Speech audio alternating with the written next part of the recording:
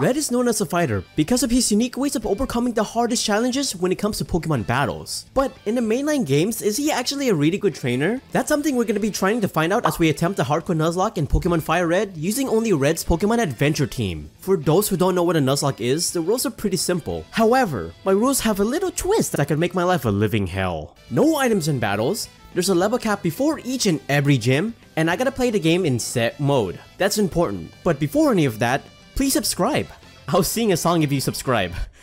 That's a lie.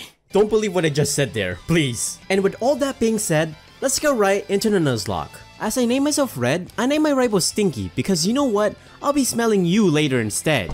Wait, no wait. God, you're such a kid. No, you. I woke up in my room after a long night of playing Fortnite. The f did you say to me, you little s***? And I grabbed a free potion in my PC. What the hell? No RGB? Whee! Okay, I'm done with this game. I'm gonna go explore the road now. See ya! Man, the only time I decide to touch grass and this happens. You might see this on the screen and ask, so aquatic. 5 attempts? What's up with that?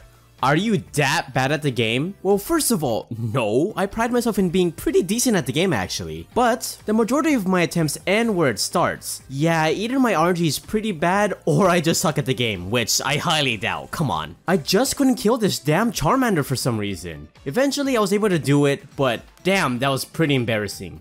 Anyways, we kept the dinosaur, naming it Soar. After Professor Oak forces us to do his research for him, without pay, he gave us some balls. And officially, we start the challenge. And immediately, I failed the challenge by breaking my own rules and capturing Pokemon he didn't catch in a manga. Ooh, cheater. We got a cheater over here. Oops, my bad. I was so fixated on getting an item by filling the Pokédex that I failed to realize that I broke my own rules. Bruh. I wasn't gonna use those Pokemon anyways, but you know, rules are rules. So if there's any challenges you want to see me do, comment them in the comment section down below, and I'll do it, but just don't cancel me for it, okay? Please. Now back to the Red challenge. In Viridian Forest, we caught a little rat. I named it Pika because Red was very clever with names. I made it to Pewter City, and here I think it's a perfect time for me to tell you guys that I'm giving my Pokemon a certain type of drugs named rare candies. And I don't want to grind, and it's boring as f. And grinding is cringe, and cheating is base. And that I'll even sell them for money. Yeah, I just wanted to let you guys know. Brock was a piece of cake. All I needed to do was use Find Whip with Sword to secure the victory. I was even under-leveled, so that was pretty pathetic. But whatever, we got the Boulder badge. Maybe if Brock was shirtless, it would have helped him out a little bit because goddamn! On my way to Cerulean City, Sword learned Poison Powder, Sleep Powder, and Leech Seed. And y'all know I'm gonna be the scum of the earth with these moves. And I got no shame about it. Not at all. As we continue on with our journeys, I pick up some berries on the floor because these might be very helpful in the future. I don't know if they're safe or not. For all we know, they could be poisonous, but I'll take my chances. Hey kid. Want some happiness for only 500 Poké-Dollars? Yes, please, because I've been very sad. I appreciate some happy— What? Are you serious? Hey, what the hell, man? Now I really hope those berries are poisonous. Whatever. I'll name you Gera. I head into Mount Moon and Zubat. Can you guys leave me alone? Holy crap. The only really positive thing about this cave is that we have options between 2 fossils. Here, I want you guys to predict what fossil I'll choose. I'll give you guys about 5 seconds.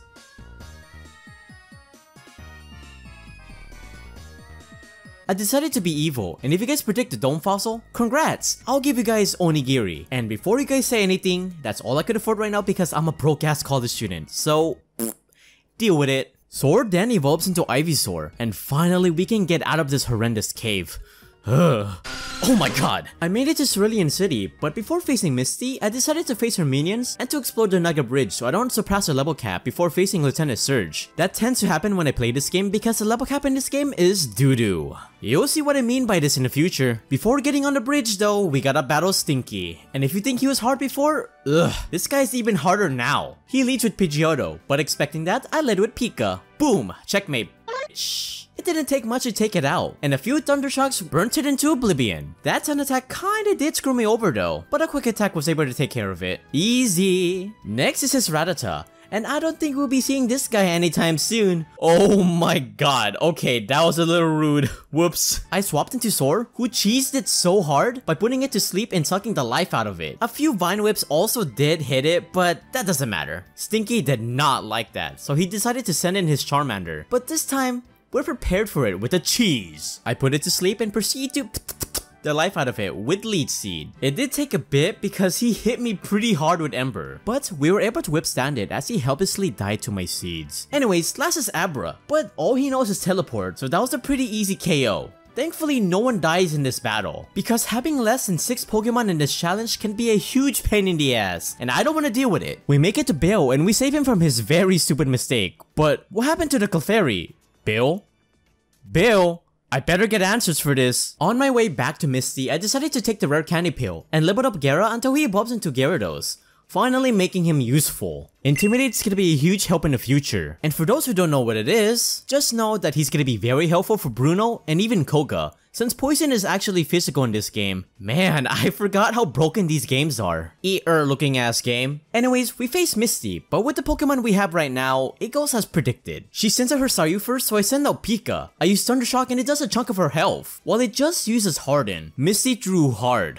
Are you serious, dude? Another one was able to take it out. She then sends out her ace, Starmie. I decided to swap into Sword, thinking it's the best option for me. I seeded it to put it to sleep, and Vine Whipped it until it's in the red. She uses her Super Potion, but it doesn't really matter since her Starmie is still asleep. So we kept spamming Vine Whip until we knocked it out, winning us a battle and getting us a Cascade badge. In the manga, Missy did kinda try killing me, so consider this revenge. So far, Red's unique battling skills has been able to transfer over to the games pretty smoothly, but the biggest test we're gonna face so far is Lieutenant Surge. I don't really have anything super effective against electric types, and the only potentially useful Pokemon against him is Soar, so we're probably gonna cheese him. And yes, it's a valid strategy, I think, if you don't mind being the scum of the earth. Anyways, I continue being a weirdo by picking berries on the ground, and this continued on to the SS Anne because I started dumpster diving in the kitchen. Yes, Nuzlocking is a serious occupation, my friends. I guess I'm more stinkier than stinky, huh? Damn. In my dumpster diving endeavors, I found a cherry berry, which is very helpful for the next gym, because this cures paralysis if a Pokemon has it. Very helpful. This is needed because we all know how much the AI loves giving us status conditions. Yeah, the AIs can be very stupid sometimes, and trust me, you'll see that. Beep boop looking ass. Anyways, I have another rival battle with Stinky, and he just starts trash talking me for some reason. No, just no, you know what, Stinky? I'm glad you killed Eradicate. You are a horrible person. Hey man, it's not my fault that his Eradicate doesn't have what it takes to be a good Pokemon. What? What? I'm not wrong! After rubbing this old man's back, shh, everything is gonna be okay, shh. He gave us a HM for cut. I can finally head to the gym and oh god, get me out of here. I hate this gym puzzle. Please, don't make me do it. After a very long time, I made it to Lieutenant Surge. And now, I kinda wanna get some revenge for him putting me through that fucking torture. I started off with Soar as he sends out his Voltorb. One slow and a few Razor Leafs was able to take it out. Next is his own Pikachu. But, you know, it's time for a favorite strategy. Easy! Now, it's time for us to face his final Pokemon, Raichu. Instead of putting him to sleep, I poisoned it. He used Double Team, which is really bad, but the poison guarantees us a way for him to die. His last ditch effort was to paralyze me, but because of the Cherry Berry, we're automatically healed. Eat your berries, my friends. It could save you and give you big muscles like mine. That's cap, by the way, so... I swap into Pika to stall him to death, and I swap back into Soar immediately. He paralyzed me, but that doesn't matter, as he finally dies to the poison that we gave it oh so long ago, getting us the Thunder Badge. Again, really scummy, but I don't care. My team sucks right now. Remember in the very beginning when I caught all those Pokemon that Red didn't actually catch in a manga? Well, the reason for that's because I can get items like Flash and a future item that I really want. And also, ain't no way I'm gonna be walking around this dark-ass cave blind. Ain't no way, I want Flash. And if I'm cheating, so be it, I'll take it. But before any of that, I head back to Pewter City to get the old Amber. Future encounter stuff, you know how these things go. Nothing much of importance really happens in the rock tunnel besides his move tutor that teaches Rock Slide. I'll be meeting him soon because Rock Slide is pretty pog. Anyways, after making it out and going to spooky scary town. Ooh, spooky scary skeletons town. Woo! I head south to this random building. I head upstairs and talk to this chick and she gave me the TM for return. This is a physical move that increases in power if you and your Pokemon are best friends. Now, with that being said, we are best friends, right, Gyara?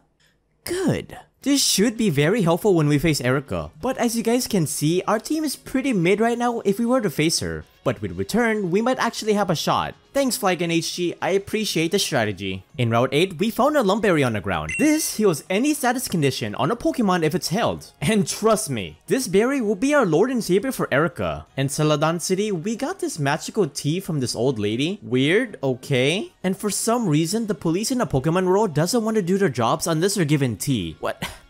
How are you even more useless than the American police? This is a joke by the way, so don't take it seriously. I even bought a water stone because once again, this will be very helpful for a future encounter. I'm sure you guys know what it is, let's be honest.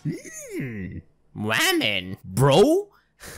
Get this guy cancelled. In the Celadon City gym, we were able to deal with some of the gym trainers with just Gara in return because the trainers were trash. And hopefully we can say the same about Erica. To prepare a little bit more, we EV trained Gara on attack and speed, and just enough to edge it when I beat her first Pokemon. Because trust me, it's gonna happen. Giving Gara the Lumberry, I head into battle. She leads with Victory Bell. Our Intimidate lowers her attack, which really doesn't matter, as we hit her with a hard-hitting return. It did about half, and she tries hitting me with a Stun Spores, but keep in mind, we got the Lumberry, so it immediately heals. And now she's helpless. Another return was able to knock it out. She sends out her Tangela, but it's no match for the power of friendship, leaving us with her ace, Vileplume. This Pokemon is very scary because she could paralyze me enough where I might actually still lose the battle, which yeah, I don't want. Luckily, that scenario actually never happened because one return was able to take it out on the spot, getting us a win and getting us a Rainbow Badge. Oh, that was, I'm sorry Erica, that was a big brain move by just me, no other YouTuber thought of that strategy. I'm so good at this game. Now that the level cap increased a lot, we were given a little more leeway with the amount of trainers we can battle. The only problem is that it's level 43, and that there's 2 gyms with the same level cap. So yeah, this sucks and we gotta be careful. And this is why Gen 1 isn't my favorite generation. Oh god, I probably pissed off a bunch of people with that statement, but I stand by it. This generation is mid as fuck. This guy has a Poliwrath? What? Before me? Give me the Poliwrath. That's mine. I need it. Please, I need it. I need your coin purse so I can gamble. Thank you. Dude, why are you wearing your uniform in public? Are you stupid? And how the hell did you walk through the walls? Huh?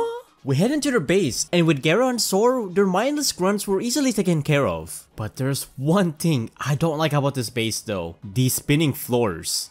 Why do you have these in your base, Giovanni? Are you a masochist or something? You gotta be because goddamn. I made it to the big bad boss himself, but we destroyed him pretty flawlessly. He might be a little harder in the future, so it'll be better if we mention our battle in the future instead. How are you a leader of an entire evil organization and still have an Onyx? Boy, you stupid as f. Also, thanks for the scope, loser. Oh Jesus Christ, time to gamble. This is gonna suck. Whoa. Okay. Oh, this is gonna be bad. I'm already addicted. No!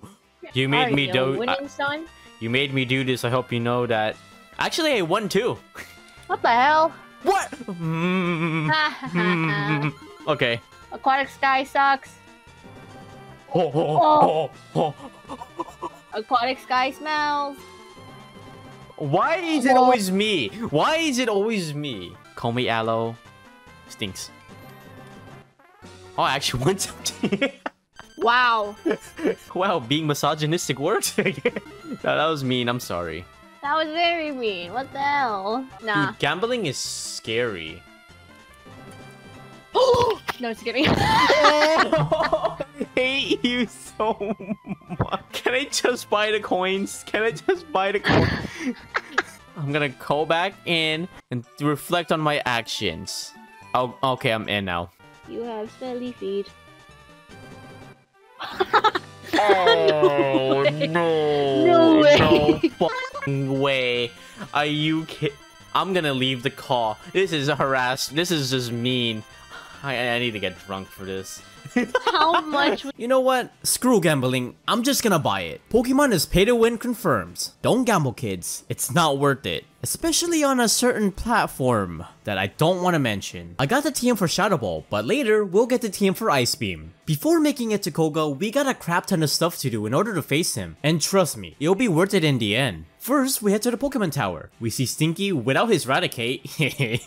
Oh god. And dealt with a lot of crackheads as we make it to the top. Be cursed with me! Yeah! Oh my god. I make it to the top and save an old man from Team Rocket. How did you get yourself in this situation? Seriously. And he gave us the Poke Flute. Yes! Finally, I needed this! With this, we can get another encounter. And a great one at that. Snorlax. I'll name you Snore. Oh, Red. You got such a way with words. We'll be coming back to these Snorlax locations because there's a certain item that we can get that can definitely help us out throughout our journey. And I'm pretty sure you guys know what it's gonna be. We can only obtain it if we head to Route 11, so that's exactly where we went. In the building between Route 11 and Route 12, we see Professor Oak's aids. For 30 Pokemon in the Pokédex, we get the item finder. This reveals a hidden item on the floor. But Aquatic, why do you need something like this? Well, after capturing or defeating a Snorlax, this item will be able to detect a pair of leftovers, where they used to remain before we destroyed them. So, we are given 2 leftovers for the team. The leftovers are pretty cool, as they're items that gradually heals up your Pokemon's HP during a battle. And since we can't use any potions during battle, any free heals that we're able to get is really helpful in completing this Nuzlocke. I know, right? Pretty big brain. I hope I don't make any mistakes because that would be embarrassing. Nerd information aside, when we made it to Fuchsia City, there's a small pond where we can fish in. It didn't take long until we finally found a Poliwag. And it's about time we got Red's cannon started. Jesus Christ, this late into the game, your name will be Polly.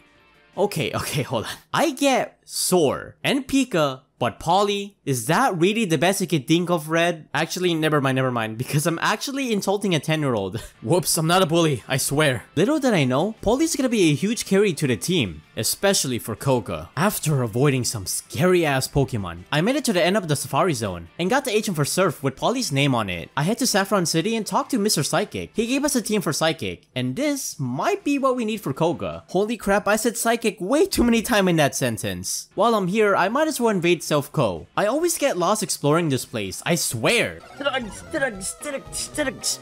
Okay, great. Now I'm losing my mind. That's what I need right now.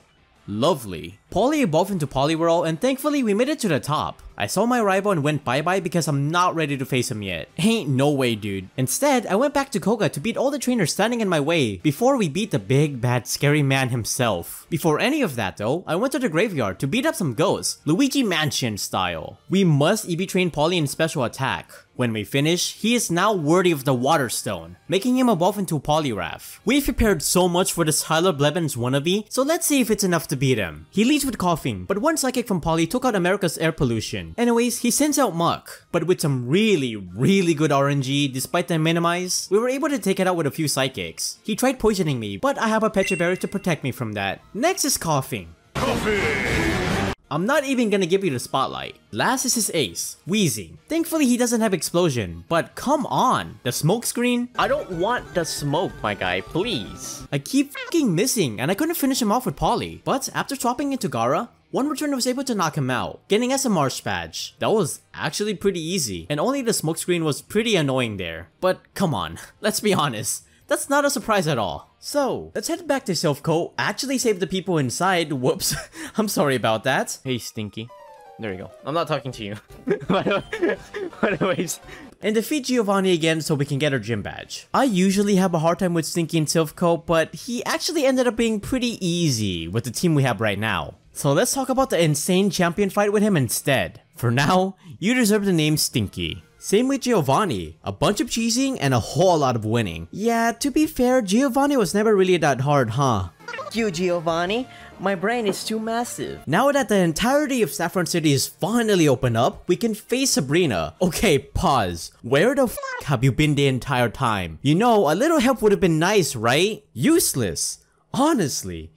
That's probably why you're evil in the manga. So what is the big brain strategy I'm gonna use for this gym? Well, did you guys know that some special moves are actually physical in this game? This is called the physical special split. For example, all ghost type moves in this game are actually physical no matter what. And that's why I got Chatterball and taught it to Snore, because Snorlax has some insane attack, and because Sabrina's Pokemon are physically weak. So all this information is way too much for me to explain, so if you guys are interested in this information, you guys can probably go to Cerebi. A lot of the information on there might be useful to you, and Lord knows that and Mobopedia has saved my run a few times. Before fighting Sabrina, I head back to talk to this random kid that can teach me Rock Slide. Remember this kid? It's just something to counter Venom off. But looking back, I probably didn't need it in the first place. place. And I keep saying this, but hopefully this is enough to face Sabrina. She leads with Kadabra as they send out Snore, equipped with a Prism Berry. She uses Calm Mind. Oh no.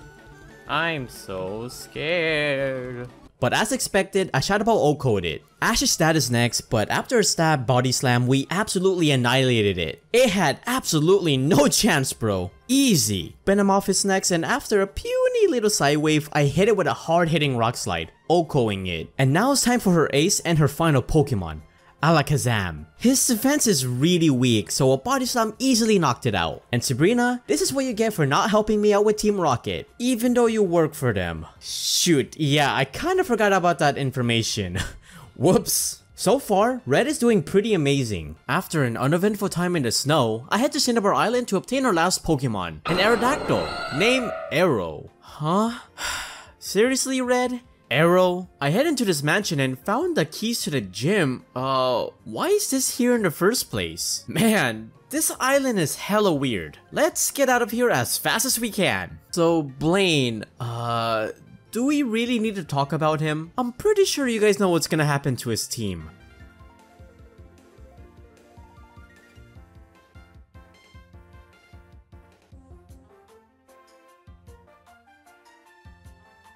Yup, Blaine was never really that hard either, getting us a volcano badge. Yeah, I'm just very cracked at this game, you know, I don't think you understand. I head back to Vermilion City to face the final gym leader. I wonder who it could be. Oh, Soy! Giovanni, no way, bro, Soy! Knowing his track record throughout the game though, yeah, I'm not worried at all. Yeah, there's honestly not much to say about this battle besides us getting a pretty clean sweep with Polly using Surf. Easiest battle of our lives, bruh. I really hope I don't regret saying that. I am really glad that I'm able to make Poliwrath useful. He is such a cool Pokemon and deserves all the attention. But besides that, can we talk about how this grown-ass man disbanded his team because he kept losing to a 10-year-old with a gambling addiction? Bruh. I expected a lot better from you, but wow, I sound like a dad. Before heading into the victory road and ultimately the Elite 4, I did a crap ton of EV training on everyone on my team. This is just so we can prepare for the final stretch of the game. And trust me, we're probably gonna need it. You serious? Oh my god, I can't use you. You gotta be kidding me. I'm gonna piss people off with this. Shiny. We have another rival battle at Route 22, but let's talk about the harder, scarier battle when we reach a champion. I'm telling you, man, he was only really scary at the Nugget Bridge. This battle was pretty easy, so there's not much to say here. With all that out of the way, all that is left from us is to challenge the Elite 4 and the champion of the Kanto region. I taught Gyarados substitute and got some TMs at the game corner in order to make the best team we can for the challenges ahead. Do you guys think Red has what it takes to take on the Pokemon League? Well, let's find out as we battle the Elite 4.